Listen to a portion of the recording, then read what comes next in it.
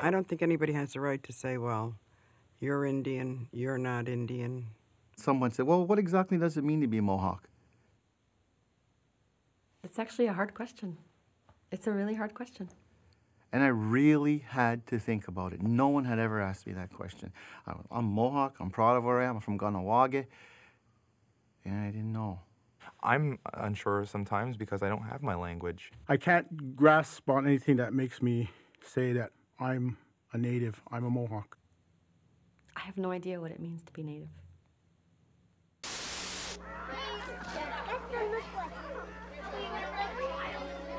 What are you doing later tonight? I have to perform in a play, a dramatic experience. What's it called? Sometimes When I Dream. And who are you? I'm a native.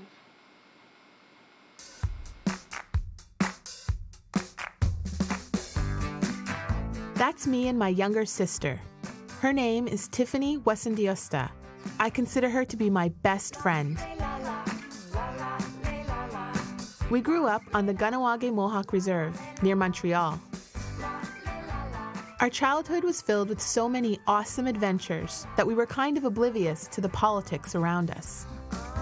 Identity and membership meant nothing to us then, but not everyone was as lucky as we were.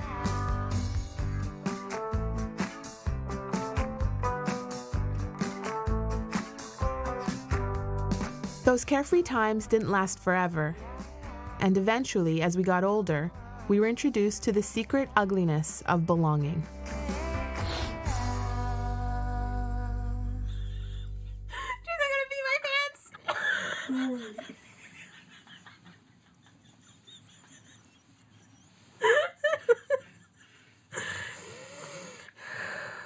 Well, growing up... Okay, wait. What do you remember about when we were kids? Okay.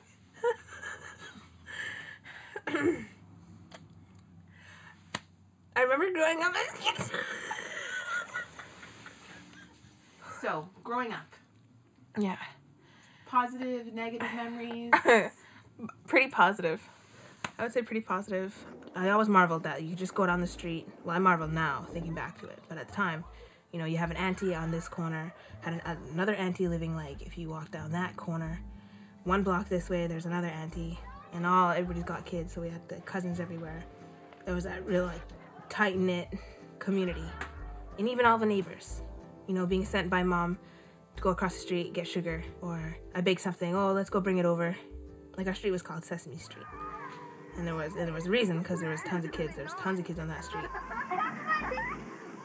I am Super Enviro, protector of the environment, and you evildoers will be distinguished.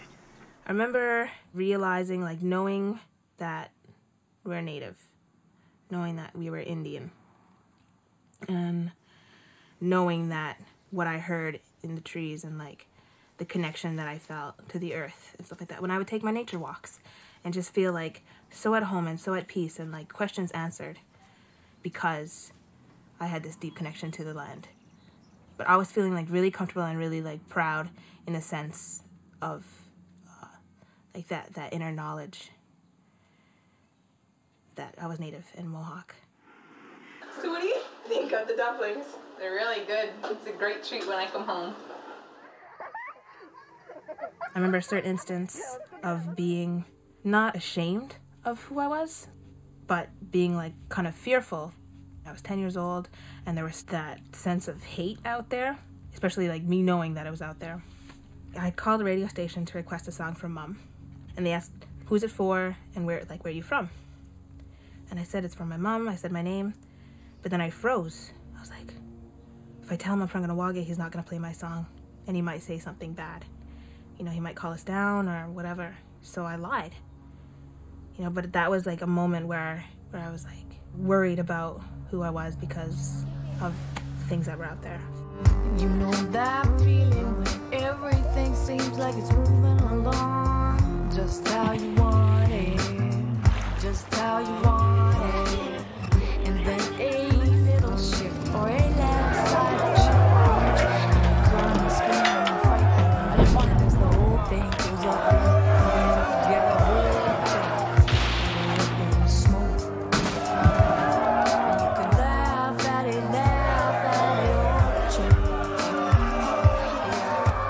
summer of 1990 was a time of courage and contempt.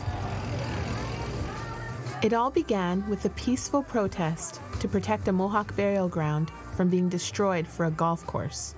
But it quickly erupted into a summer-long standoff between us and the Canadian military.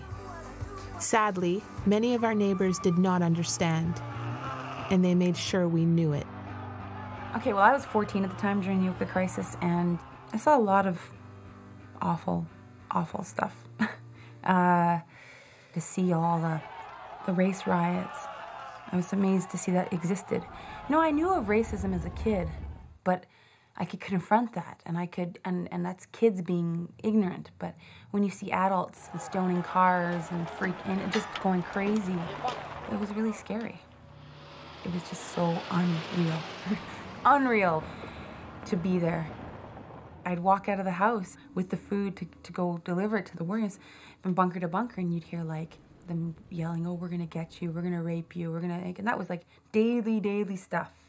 We were going out there, and this is like, they're coming through the pines, and they're coming and setting up all the barbed wire, and there's like tanks coming in, and I'm just like, my heart's racing, and I'm trying not to be scared, and like guns everywhere, and just trying to be that brave warrior that I really didn't feel like. Like I felt like a scared teenager, but I'm looking around at me and going, okay, nobody else is scared, well, I gotta be tough.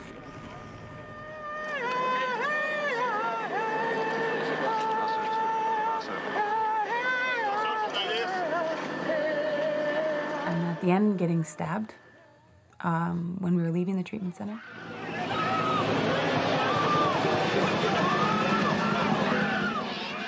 All I wanted to do was get my little sister to safety.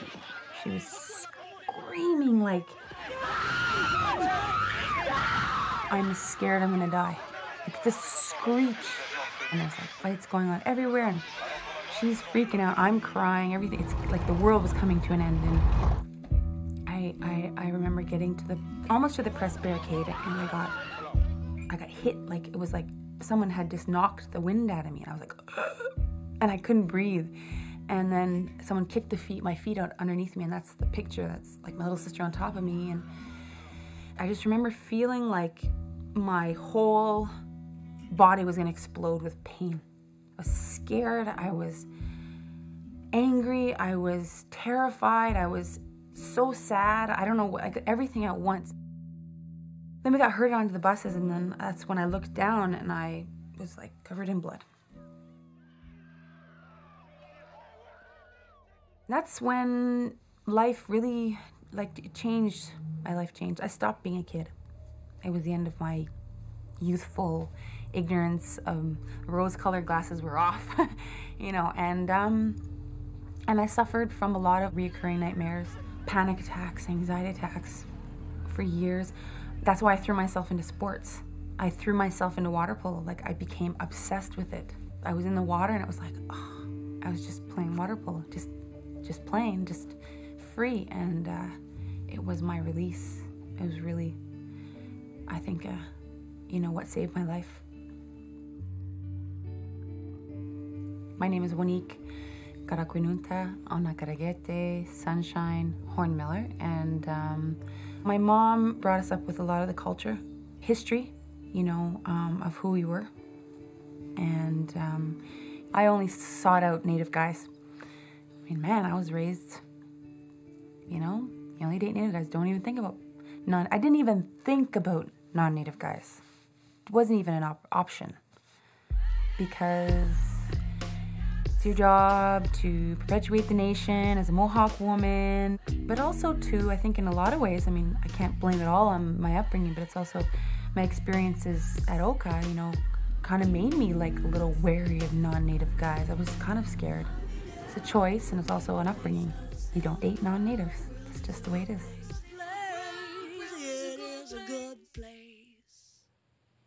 It's the unwritten rule of Kahnawake that everybody knows to this day. And you don't date a white person. You don't marry a white person.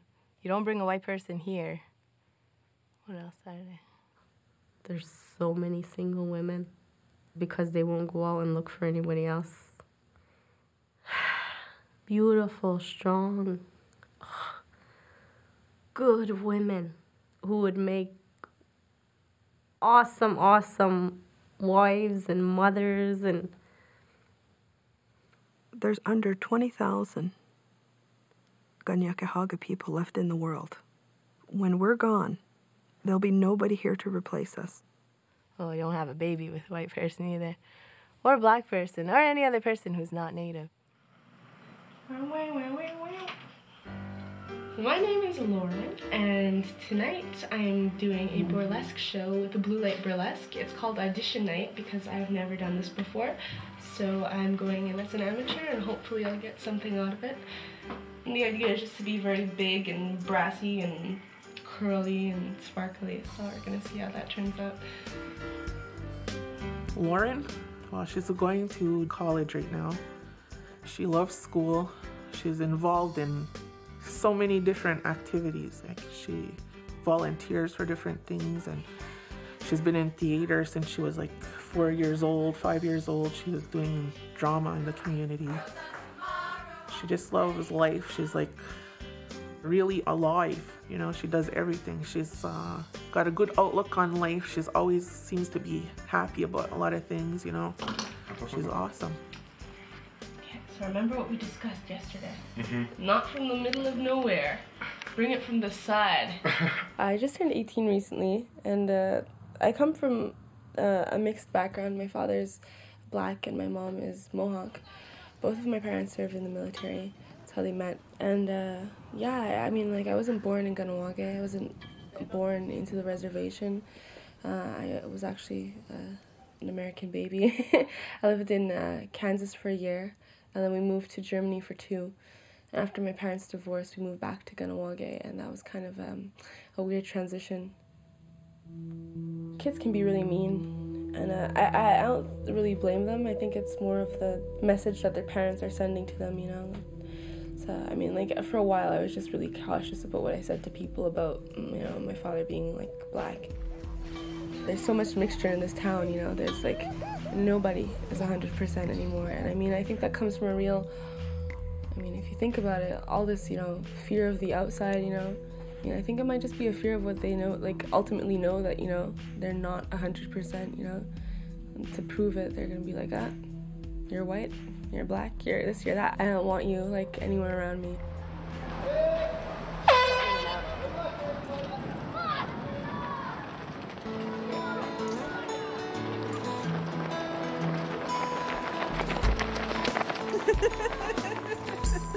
This is Mohawk Miles, sponsored by the Youth Center every year. It's an annual thing.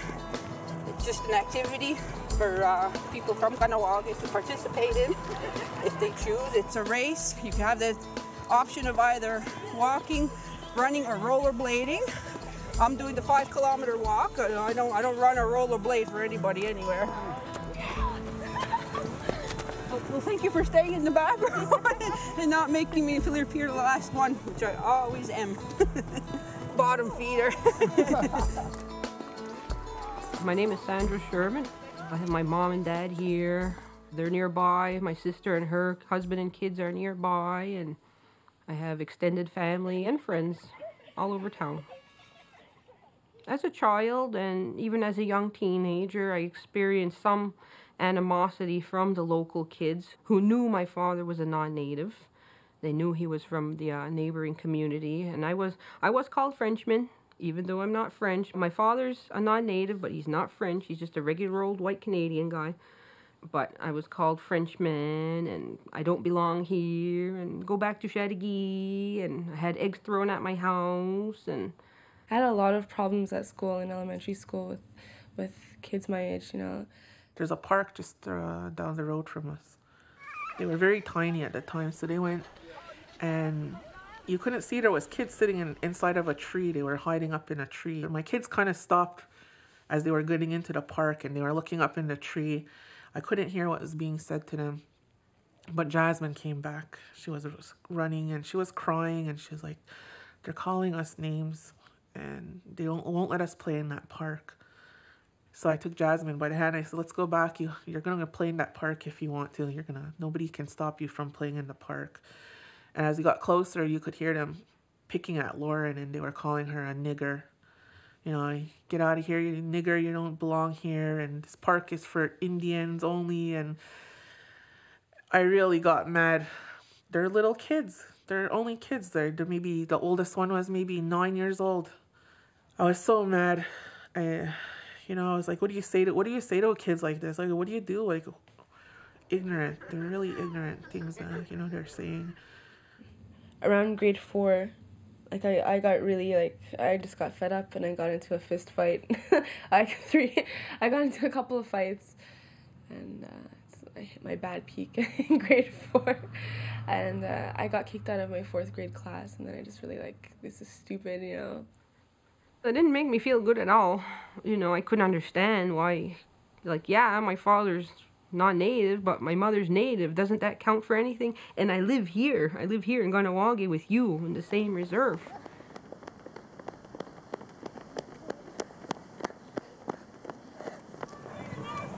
Well, got one other person behind me. I think she's trying to race me to beat me. Looks like I'm a bottom feeder again. That's okay. Hey! I got the same thing from the Chattagee kids in the neighboring community. When I went to school there, the non-native kids teased me because I was from Kahnawake. What they call me? The usual native slurs, savage and woggy and tomahawk thrower and making the usual Indian gestures that were just plain silly. And I couldn't understand it either because, yeah, my mother's Mohawk, but my father's from here, Chattagee. I'm here going to school with you, and you're my friend, and Christ's sake, I look like you. Yes, I look like my non-native father. I don't have the stereotypical dark skin or the dark hair, but that can't really apply anymore here in Kahnawake because of all the intermarriage, which has been going on for centuries now. But yes, I'm fair-skinned. Yes, I'm fair-featured. So I got picked on a little bit more because of that. I think that coming from like an ethnic background ourselves, we're oppressed. As Native Americans, we've been oppressed. We deal with racism like on a day-to-day basis. I mean, you think that we'd be the better of it, because of it, and just, it's the complete opposite. I find people are just really, really, like, everyone's out to get them. So, I mean, they make everyone the enemy, I thought that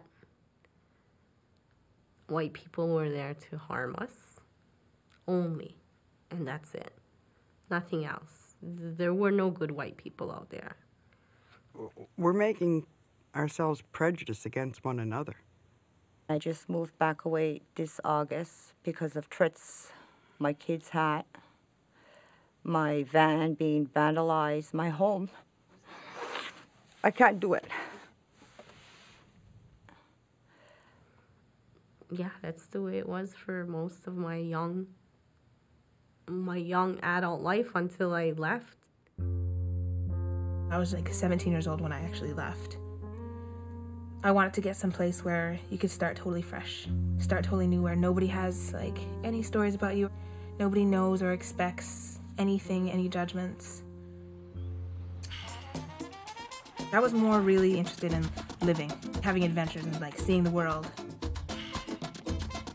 My sister went backpacking through Latin America, camped out on the beach in Mexico, and eventually she ended up living in a community of social activists near Austin, Texas. I just kind of like let go and went free for a little while. I knew going away, if anything ever went bad, or if I was ever ready to like drop everything and go home, Kahnawake was always like home. So it's kind of like stepping out, but knowing that I was stepping back in later. And I think that was like a major reason why a lot of relationships didn't work in the beginning. Knowing that it would never work out with these people because they're not from Kahnawake. And I can't get too serious with them. Because it wasn't allowed. I wanted to be the most native that I could.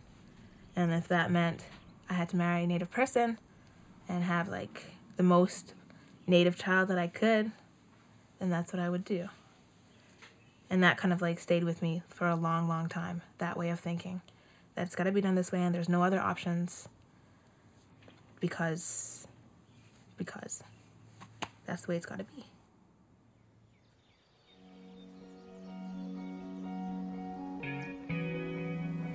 These people, like, we all share the same ideas of living off the grid, living alternatively, living in the rhizome. It's a warehouse, and everybody kind of lives in like their little rooms around the warehouse, but there's no like real private space there. So I met Andrew, who was more of an intriguing character in the beginning. Like, who is this person?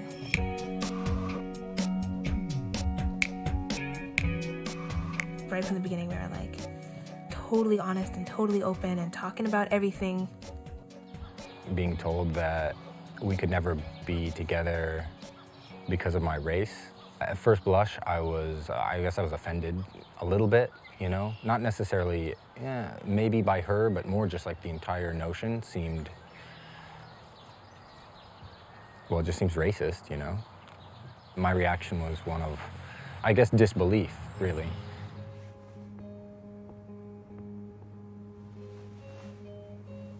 The sun was setting, and we were in the courtyard at Rhizome, and we had that conversation of like, you know what, I'm liking you a lot. Yeah, I'm really liking you too. Oh, cool. And you know, and then like kind of romance kind of like sparking up from that. We really started like getting closer, and I was still torn, like, oh my God, what do I do? I remember one like certain conversation that I had called home. I was like, should I go with love or should I come home and keep trying like to find somebody at home? And I think I made up my mind just to follow my heart and to be happy and go with like what felt really good, go with what I wanted, what, you know, where it was taking me. Yeah, because like he's really great. I don't usually look at my feet.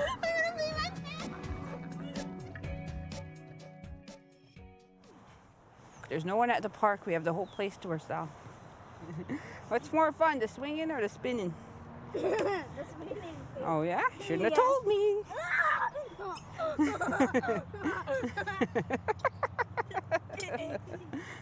Here in Kahnawake, we have what's called the Mohawk Registry. I was never on it since the day I was born because when my mother married my father, she lost her rights as a native as per the Indian Act, which was in effect at the time. I grew up on this reserve, but I wasn't allowed to attend school here. I was bused off the reserve to school in the neighboring community. To this day, I'm not allowed to vote in our elections. I can't own property. I can't build a house if I chose to. If I die, I won't be able to be buried here right on Mohawk territory in my own cemetery. I'll probably be shipped to Chattagee. Let me explain to you how this all came about.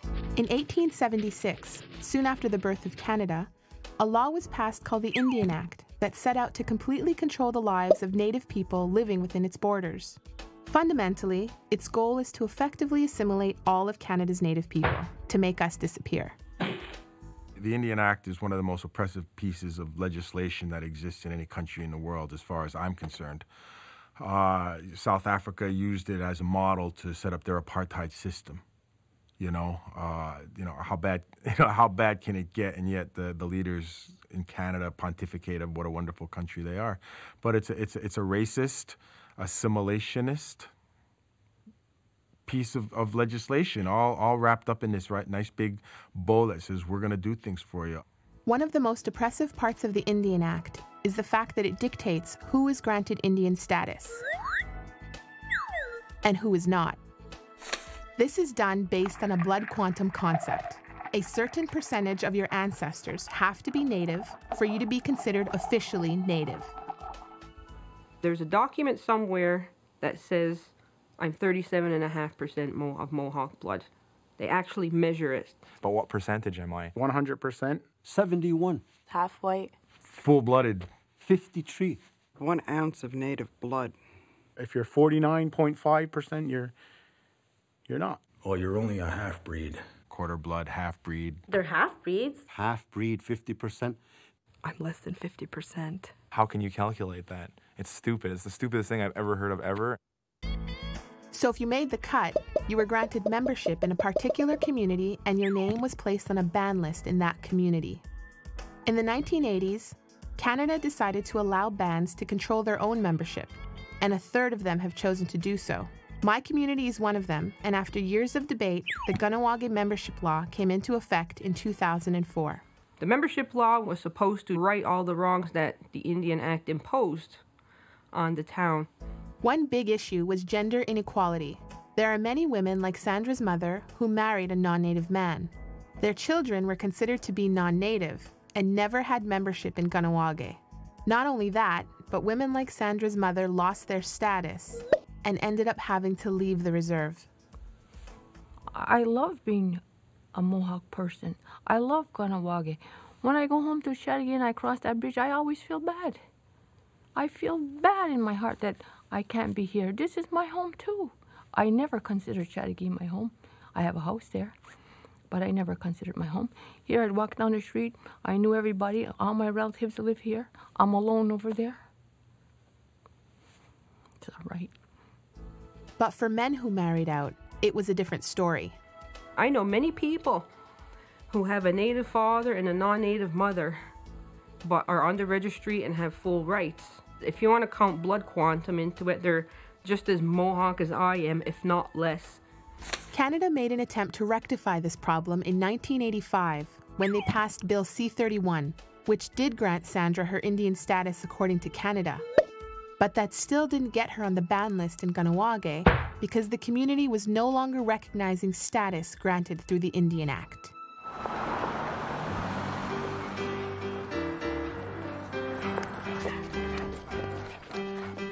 From what I hear, it's a little club called membership. You have to make a written application, a request for membership. It's very intimidating. Also, you have to go against the Council of Elders and plead your case why you want to be a member of the community. And you gotta prove how how native you are.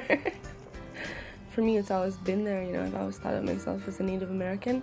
I've lived here for like ever, for the majority of my life. To me, it's just a birthright that I think I deserve because I'm from Kahnawake. I'm not a stranger to this community in any way, and I belong here.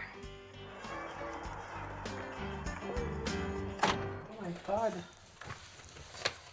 I can't believe how many pages this thing is. Are you scared? Well, yeah, like I don't know. Some pretty heavy stuff here. A person who is not born of 2 members is eligible to apply for membership of Ginyakahaga of Kahnawake at the age of 18 if he or she satisfies the following criteria. Has at least 4 Ginyakahaga great-grandparents. So is Bubba's granny's father and mother are Ginyakahaga, and Bubba's mother and father are Ginyakahaga? Bubba's mother is half. She's half? Yeah. But was she Ginyakahaga? Like, did she have membership here? She had status here. Is it the same as membership? I don't know. We'll have to check into that. Speaks or is committed to learning Ginyakahaga. Something I wanted to do. I talked about doing that after CJIP. Respects mother. Like, how do you prove that? Like, what are they gonna say? Oh, last week I saw you throw some trash on the ground. Rejection. So the new membership law gives hope, because blood quantum is not mentioned anywhere in its many pages. It also considers the quality of one's character as a Mohawk person. This is not even following customs and traditions either. This whole process is going against the tradition. Essentially, like, you were native if you had a clan, and that's passed on through your mother. So regardless of how much mixture is on your family, as long as your mother had a clan, you'll have a clan. But I mean, like, even if you don't have a clan, you can get adopted into one. It's just stupid. Come on, Gypsy. If she's got a clan, she's a Mohawk woman. This is my home. You know, I want to be able to call it home. And I want my opinion to count and to matter and to have weight in the community, you know? And like, when I'm going out there doing positive stuff, people are going to ask where you're from. I want to be able to say, I'm from Kahnawake, and I like, you know, represent the community. If I don't get accepted, I just think that's complete BS. And I don't need a piece of paper to prove that. Like, I know. So, I mean, this is more or less an experiment just to see, you know, how things are going to work out. Love you, Mom. Love you too.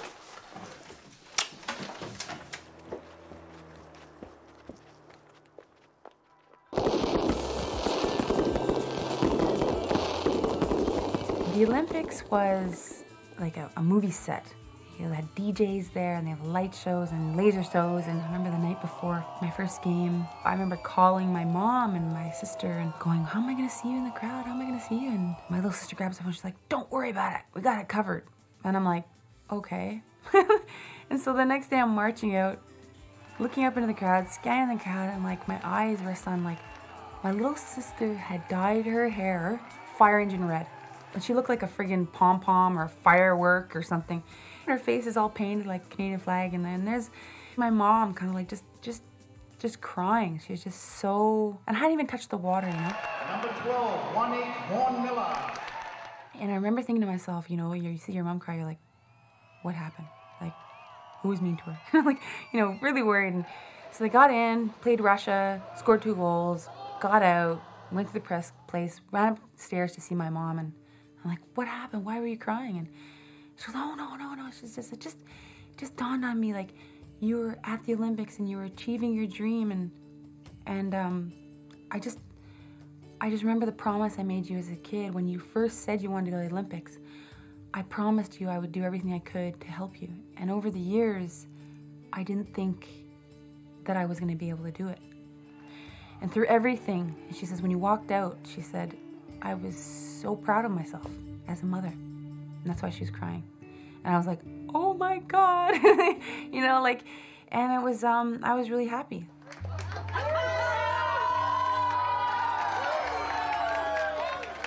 My experience was always tied to my family and my community, always. It was like so important to me. So to make my mom and my community feel proud of themselves was really, really important for me. And it made me proud of myself that I could do that.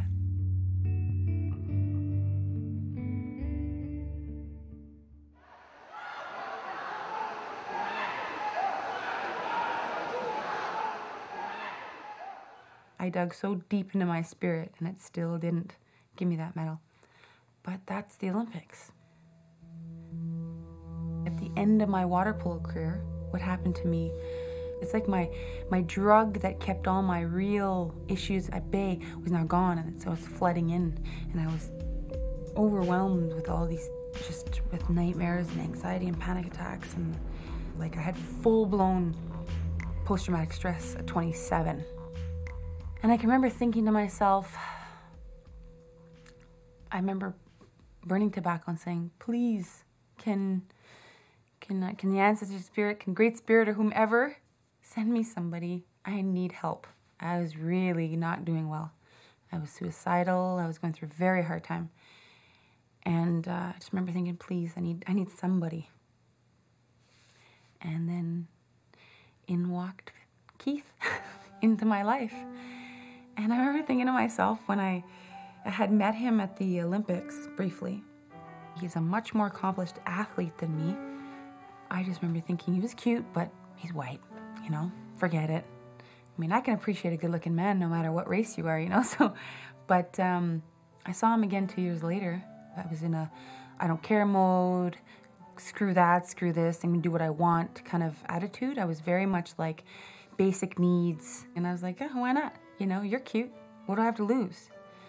You know, little did I know, someone who I thought was going to be a one-night stand turned out to be one of the best people I've ever known in my life. He brought with him a spirit, an energy that was so stable and strong and powerful in a way that, in a lot of ways, it healed me. Like, he knew he was dealing with a very skittish kind of like wounded animal, but he just knew what to do. And who knew that that person that I wished for and prayed for was gonna be white? And it was so easy. It was just so easy to fall in love. Is it alright for me to feel this way? Put my head in your lap, the world will go away. Well, we can go there, we can go anywhere, we can go there, yes. But is it alright? Yes. Is it alright? He's white, but he's such a great guy. He's so kind to me. I love him. He's white. What's my family gonna say? What's my community gonna say? But I love being with him. Like, I was just this back and forth and back and forth. Finally, I'm like, okay, I'm gonna tell him the big one. So I remember calling him and just being like, you know what, Keith? I love you, care about you, but you know, I've been scared to tell you this, but after everything I've been through and seen in my life, and I've been brought up with, and the history of our people, I need to have Native children. And I was just, the phone went silent, and I was just like cringing. Okay, he's gonna say, I thought he was gonna say, well, okay, I can't really help you with that. That's the end of that. And he said the most unbelievable thing to me. He said, Wanique, I will never ever stop you from doing what you need to do for your people. I just want to be there to help you raise the kids. And I was like, oh my God. I was like, I remember being on the other line going, oh my God. I'm like, it's unconditional. That's like, and I'm like to myself, I'm really worth that? Like, here's someone who's willing to do that. And I was just so astounded by that statement. And I thought to myself, I can't give him up. I can't give him up because I needed him, and he wasn't ever gonna make me. He was just gonna help me, and I just didn't. I needed that, and he has always stood by that statement. Always stood by that statement, and he's backed it up with his kindness to my family and kindness to my community, and most of all, his kindness to me. He's like, you are your own person. You're a Mohawk woman, and that's you. And I just want to kind of coexist with you.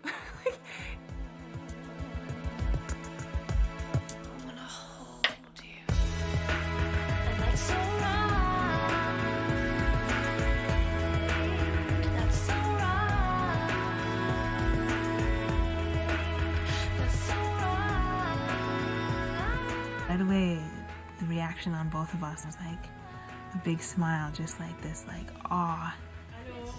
And I told him that, like, I have to have the baby at home in Kahnawake.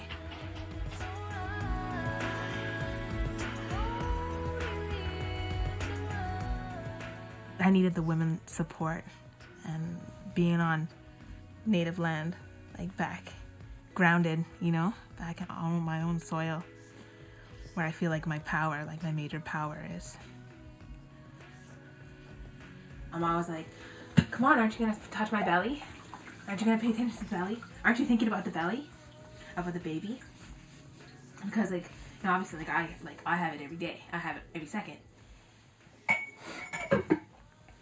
Belly worship, mister. Yeah, well, there's those moments though when it kicks. There's those moments when I feel the movement, and then all of a sudden it's like, oh my God, and I can see it. I can see a little person. It's like peeling away layers and getting to the core of me and who I am. Even before being Mohawk, I'm a human, and it's almost peeled it right back to that layer. And I'm looking at him, human to human. We're the same species. You know, like, it's been that kind of journey, and it's been so hard because it goes against just about everything I've been brought up with. And You just kind of say, well, follow your heart, follow your heart. Won't lead you wrong, follow it. Beautiful. Are you smiling too? I was trying. I was trying. Okay. Like, sit like Andrew if you can. Oh.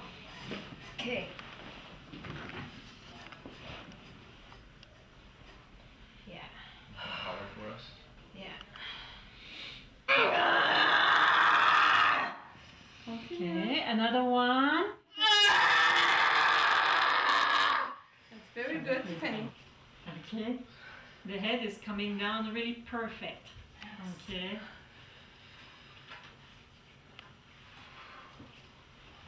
When you push, I will apply some hot compress like that. That's nice. Okay. Yeah. More.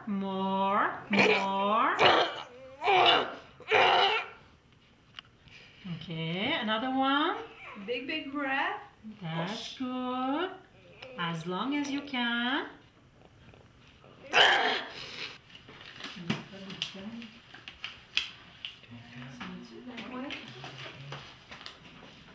That's it. The more that you can. That's perfect. Okay. Oh my god. Oh my god.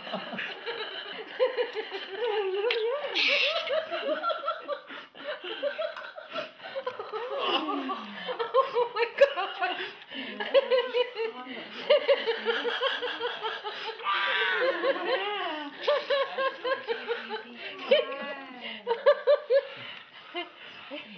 Is she gonna cry? Is she gonna cry? Wow.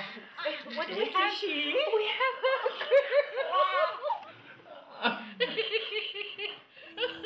The baby's gonna have like two really loving parents, and I'm gonna teach the baby everything that I can about the respect for Mother Earth. Oh my goodness. I have my nose. She has your nose. She does. I don't even have a doubt that the baby's not gonna have like a firm grounding and a firm like pride and background. Like part of a community, part of the people, part of a culture. I just know that because I could feel it.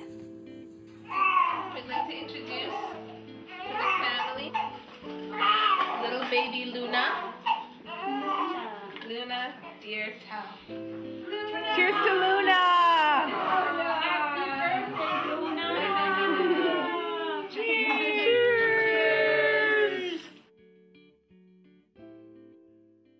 How are you going to tell somebody who to love and who to be with? Or who to have a baby with, you know? You're going to deny a little baby their rights? But at the same time, I'm really torn. I'm really torn because now that little baby who's half white, what if they marry another white person? And then what? Then it just keeps going and then there's no more of us left? So I understand. I just don't know where I stand with it. We have to strengthen the bloodline.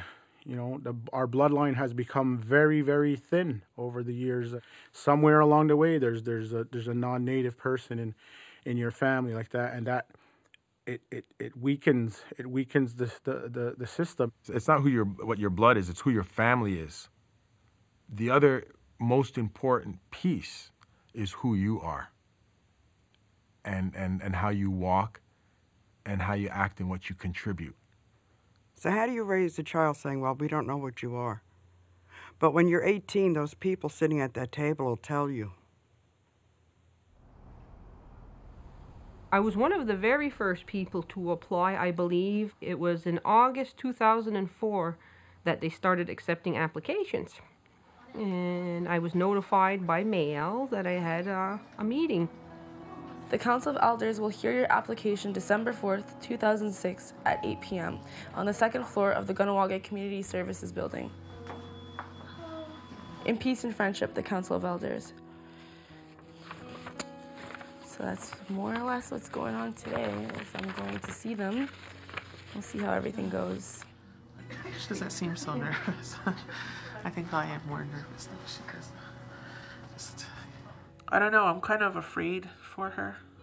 I just don't know what kind of questions they're going to ask her.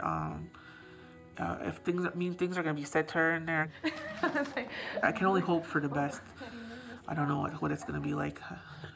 You know, I think she's somebody you would want in your community. We're ready. Yeah.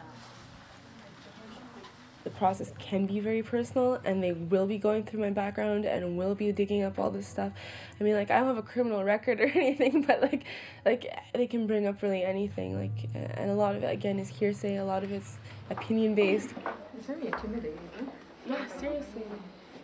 So I mean, it's interesting that I'm playing along with this game, because I don't really believe in it.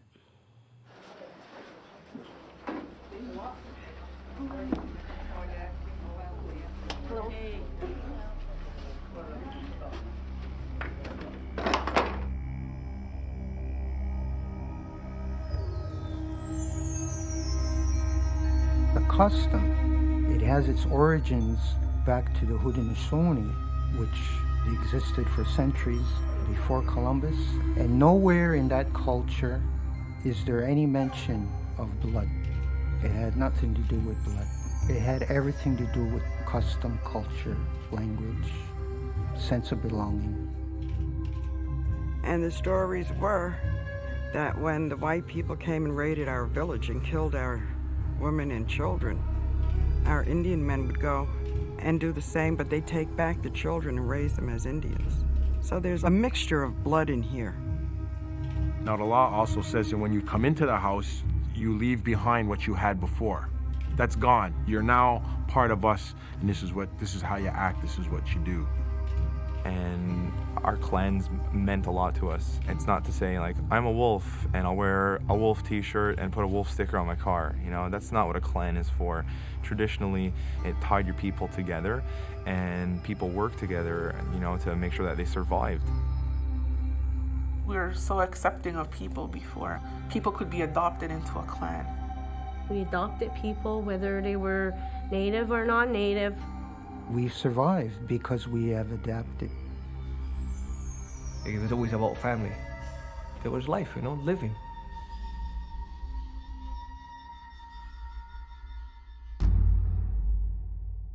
I went in there all by myself, sat across from this table full of about 14, 15 people, and they started off by asking me, where do you live? Then they went on to say, well, who do you live with? And where's your father from? And are your mother and father still together to this day? Now that I found was crossing the line. Now they're starting to cross the line. But I answered their questions because I figured they were standard. Whew, it went very well. Very well, yeah. We're coming back.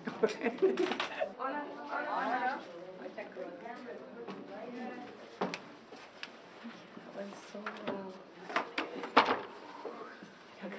Yeah, thank you so much.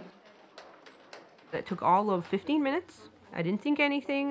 They didn't give me any reason to think anything was negative was going to happen or anything like that. I don't know, I feel relieved. It's been like a long time waiting for this. So, I don't know, I just feel really relieved, that's all. About 3 weeks later, I got a big envelope in the mail, a big legal document saying that Sandra Sherman applied, Sandra Sherman met with the Council of Elders, whereas this, therefore that, and anyway, the bottom line was Sandra Sherman's application is denied. I was denied membership.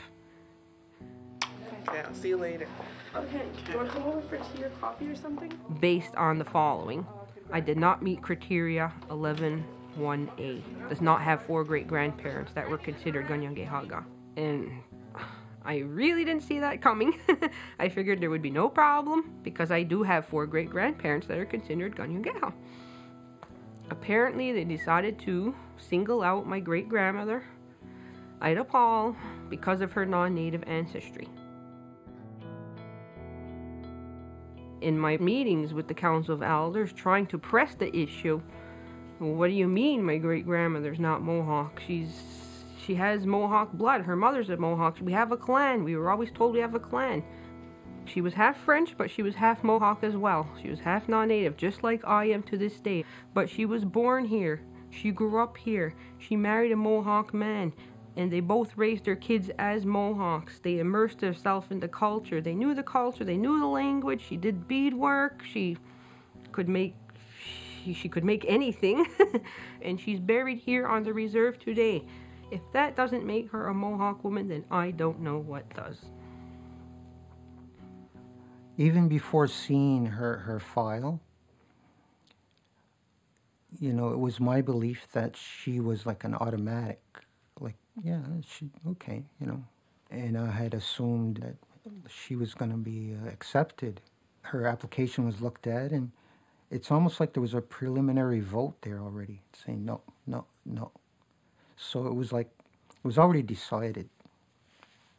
I mean, she didn't even have, I could have told her, don't even show up. It's already no.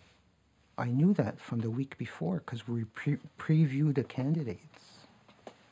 People look across the table and say, Yatahunguhue, because they know, and that in English means they're not Mohawk, they're not Native. And it's wrong. I mean, because one of their parents are white, or they know that one of their great-grandparents, you know, didn't come from Kahnawake, or whatever their background and history is, and that goes on for generations and generations. And I think it's become a real thorn in our society's side. I left the Elders Council because I disagreed with the decision. Now they're basing it on blood, or so it seems. They're saying it's not, but the evidence is clear that the 4 great-grandparent stipulation is basically blood quantum. And that's how we're basing our decision, on people's lives. And everything else means nothing. Everything. The membership law has now become something that is similar to the Indian Act, you know, except now we're claiming ownership over it. That was the intention of the Indian Act. You know, that was the intention for us to be doing that to each other now. We have learned well from the non-Native society.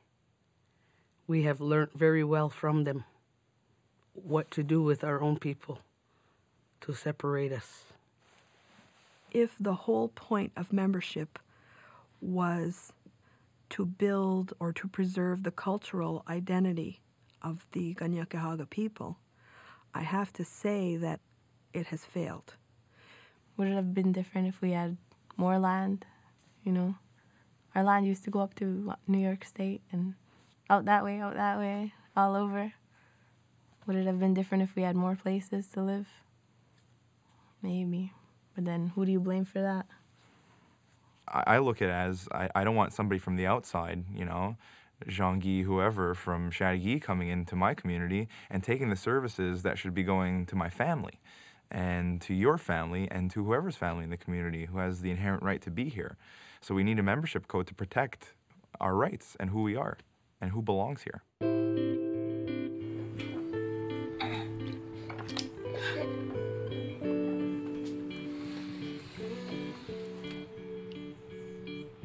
This is what I was meant to do, kind of. You know, everything's falling so naturally into place, and it's like my whole life.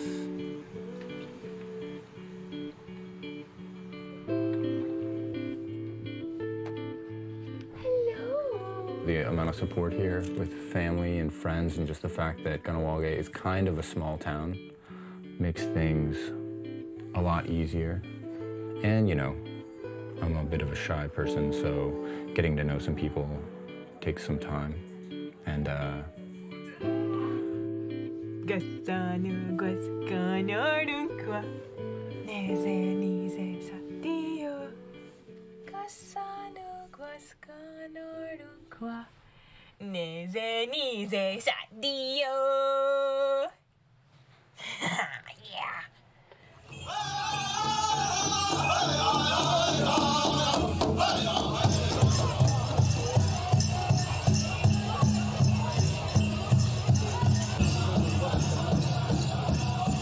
We're at the 16th annual Kahnawake powwow.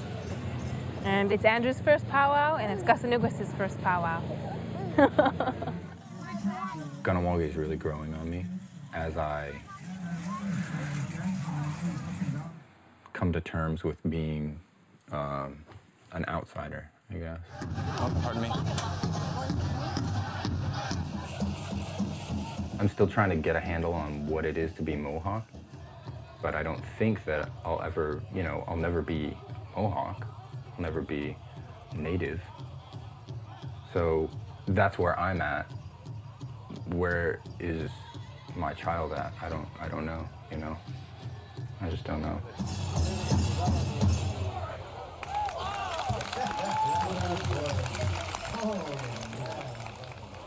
What we do know is that my adorable niece, Kahnawake, is not considered to be a Mohawk of Kahnawake.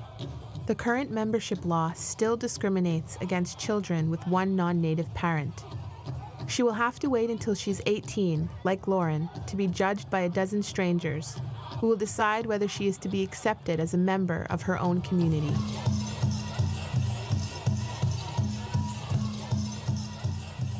I love Grandma.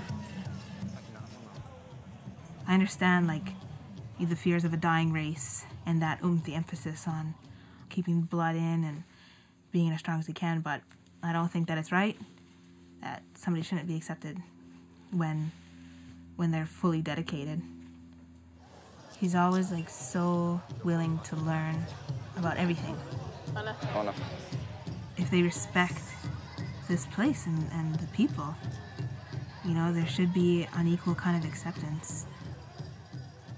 I'd love everybody to just sort of accept me for who I am. I mean, I can't control, who I am. I was born who I was, just like you were born who you are and everyone else is. And I guess just trying to earn the respect of everyone has been my sort of goal. Go. I've chosen to live here because I'm not ready to give up and leave and walk away. My relationship has affected my family a lot. I think it's created strife within my family, and I'm very sad for that. I love my family, It's caused sadness in the hearts of them, I think, and it's kind of hard to know that you're causing that sadness and those fights and that kind of stuff. It has been hard for her family, and there's been, and there's been a lot of guilt. I sometimes feel very guilty, or that I've, in a sense, caused that. It's just hard to know that you're a disappointment, that our relationship could be seen as a disappointment. That's really very hard for me. Watching your dad.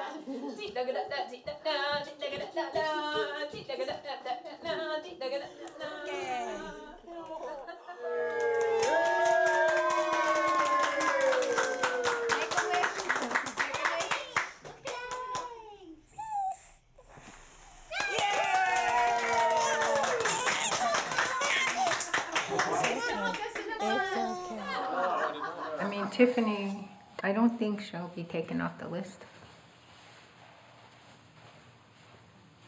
Unless she gets married. And unless she marries Andrew, and if she does, well, unfortunately the membership law right now, it's very clear that she'll lose her status. I was always told as a kid, you marry out, get out, and to some degree, and people think I'm backwards, I still think that too, Well, how do you enforce that part of that?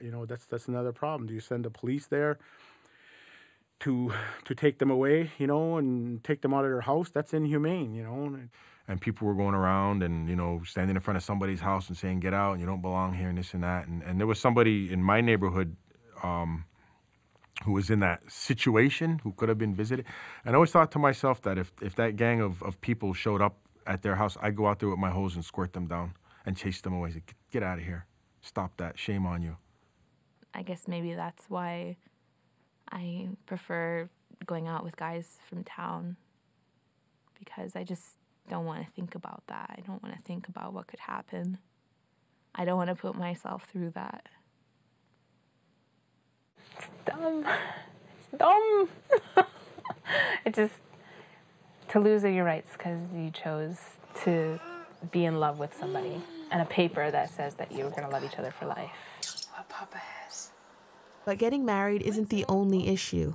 According to the current membership law, my sister and Andrew are not even allowed to be living in a common law relationship, whether it's in Kahnawake or anywhere else in the world. And that's enough to get my sister kicked off the ban list. But these rules are not being enforced yet, so nobody knows what's going to happen. It's just a nagging fear. What if, what could happen? What will people do, or whatever? What can happen? Yeah. And it sucks to have to feel that way. It just seems like it's absolutely important to, if you're a Mohawk, then you should be on the Mohawk list and you should be recognized as a Mohawk. So until something actually does happen or whatever, and we'll have to face it and fight it and finally know where we stand and what we have to do to change it, or we would fight it. We would definitely fight it, because we belong to this community and she belongs here. She deserves to grow up here too, if that's what we choose, and be a part of this community and learn Ngwehuaneha and their traditions and all that kind of stuff, and just be with her family. Mom, can you bring one of Daddy's shovels? Like a good earth-digging, ground-breaking shovel? Goodness, you're a happy girl today. Oh, we're going to buy you a tree. Yeah, we're going to buy you a nice tree.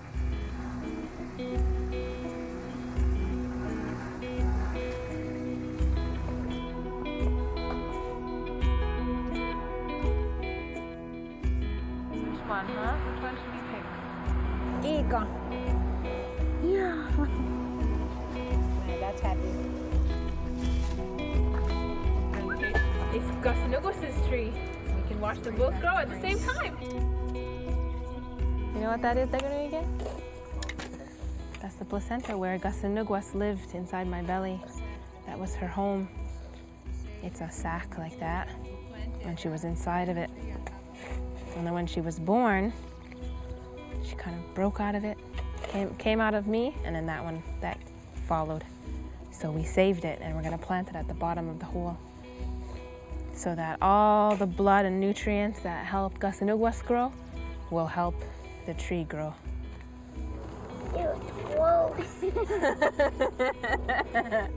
Amazing. Bright red. Yeah. Wow. There we go.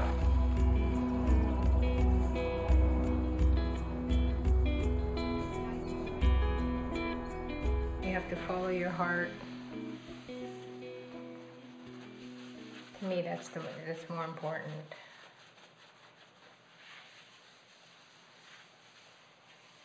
I mean, some people never even find happiness all their life, and if you forego happiness just to stay on the list, then you know what?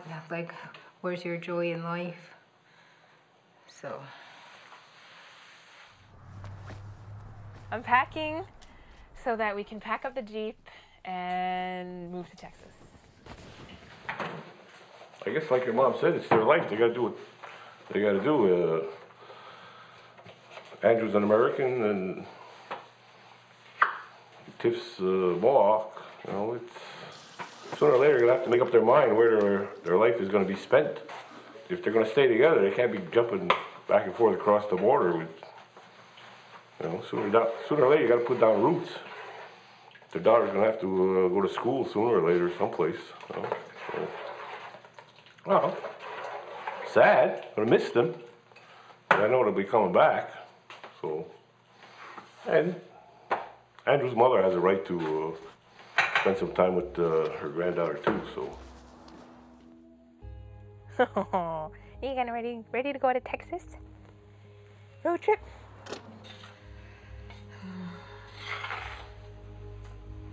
I was looking forward to seeing her crawling for the first time. I don't know if she'll be back by then.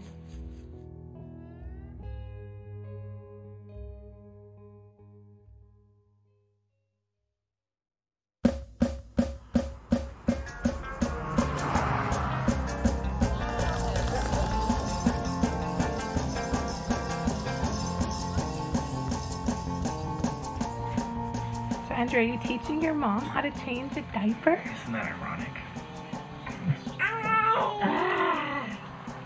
Over. And then That's a lot of diaper. you kind of take those corners and you wrap them around on either side. These ones here. This one? And you kind of wrap them down. There is a special diaper changing system.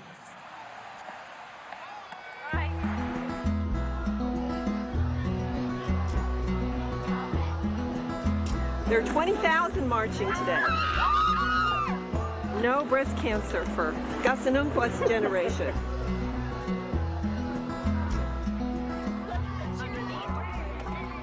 When I went out into the world, I was armed with a good sense of myself and a good sense of being a Mohawk. And you meet different kinds of people and you never know what's going to happen.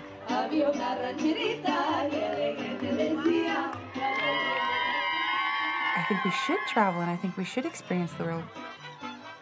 That's what life's about. It's about living and it's about experience and it's about growing.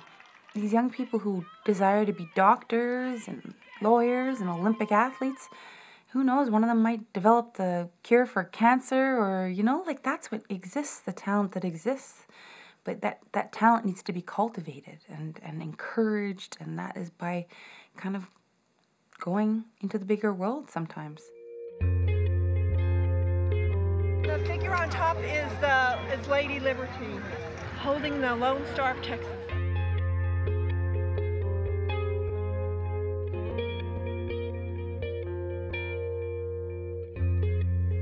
People say, well, you're not Mohawk anymore. You're Canadian. Get out of here. You have no right to be here. You have no right to be here. I'm like, wow. It's just heartbreaking. And I know that you can't really feel it unless you're really going through it.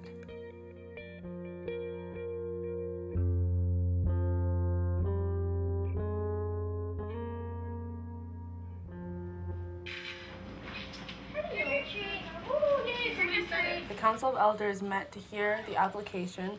Lauren Giles, the applicant, appeared in person at the hearing. She brought with her family and friends to support her. And then the rest is more or less just a summing up of what went down.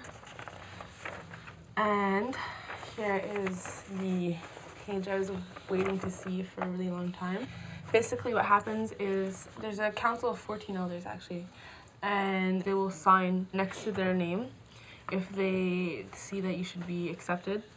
And if they don't want you to be accepted, then they won't sign and they'll put an X next to their name. So it's very personal and intimidating also. You get to see who signed for you. And at my hearing, there was actually only 13 members present and all 13 of them signed. So I am a member of Kahnawake now. And it's like, why was David Deerhouse absent? No. I'm gonna go outside his door and get him to sign. I want a perfect score. I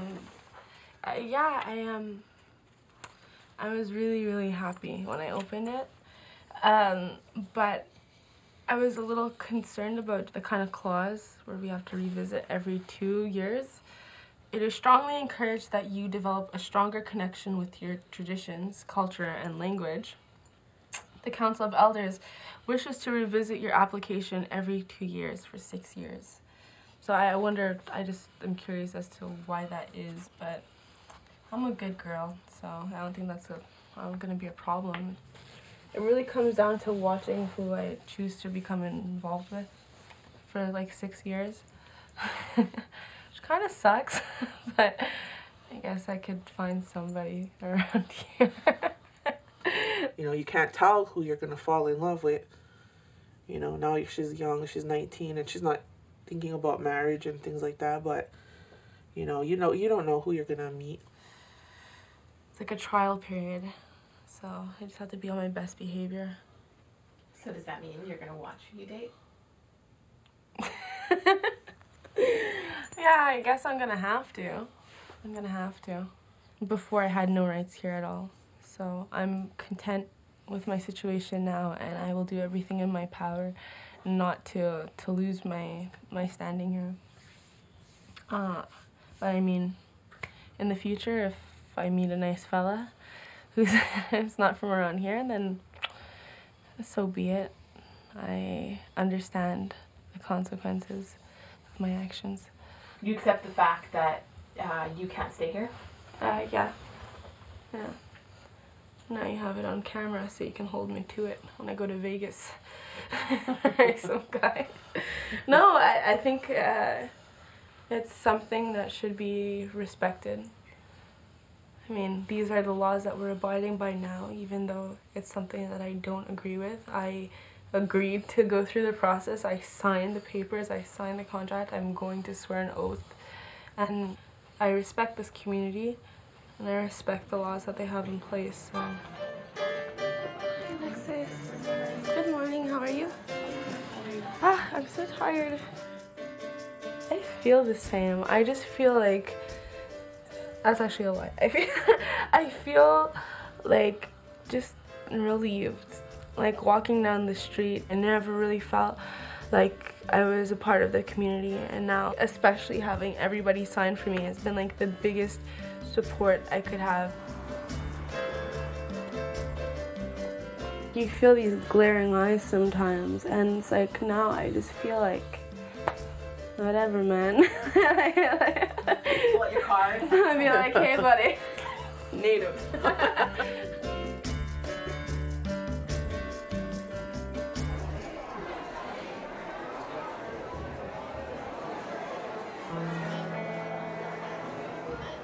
As of today, I'm still not on the Mohawk registry, but I think that'll change someday. Hi, Teresa. Hi. Sorry. Hey, I'm looking over your shoulder while you're shopping.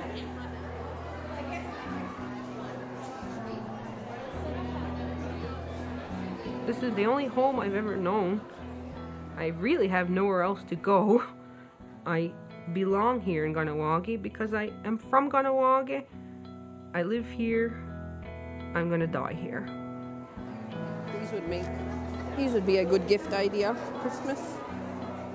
This is my home.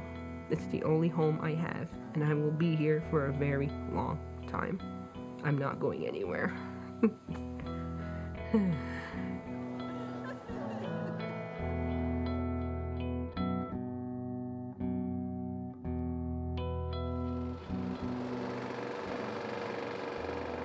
I would like for my family, Keith and our future Rugrats, to be seen as full participating members of this community, whether they're our adopted children or our biological children. It's such a bad thing to want to have a baby with the man I love, you know? Maybe that's selfish. Maybe it is. But I think you know, he's said to me, whatever you need. And I know that he deserves, like, to have a child of his own. So we're gonna have one of those, you know, Brangelina families, who knows? Yeah. With some of ours, some of theirs, some of mine, who knows? Hopefully the world will judge them not by the color of their skin, but more the content of their character and what they have in their hearts. You know, if they ask, you know, our children, why did you have us? If it's hard, I'm going to tell them, because I love your father. And that's why you should have babies. It's because you love the man you're with. So. I agree.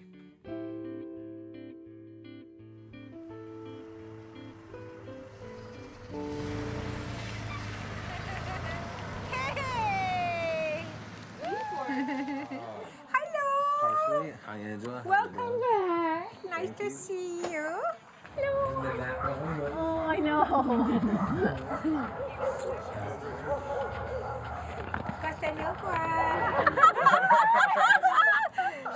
The way she looks, with her forehead all wrinkled, she gets that from her daddy, eh? She's like this. That's her answer. Look at her eyes. She went like this. My little footsie. Oh, you're a little darling. I'm so proud of my sister for not letting the politics of our world affect her happiness. But I do worry about the legacy that we are leaving for our children.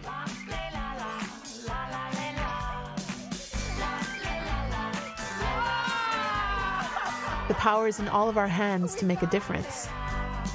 I dream of a future that is filled with compassion and joy, because all of our children deserve that, and so much more.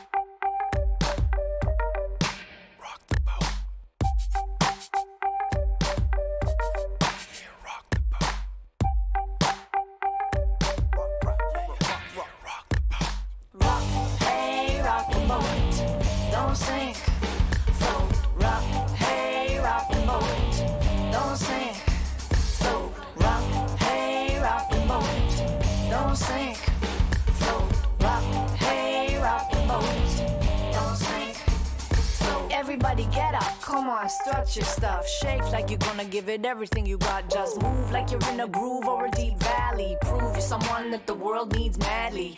Heat the heart of everything near you. Be who you are, shine like you do. Aboriginal, I'm speaking directly to you. Full blood, quarter, third or 16th. Res folk, city folk, blue eyes, brown or green. Caucasian features or cheekbones that cut glass. Ignite the future, joined by the past. Rise like the sun, you already have begun. And blood boils even in the weakest of quantum. Stay strong, help each other along. To every shade of red, I dedicate this song. Just stay strong and rock. Hey, rock the boat, don't sink.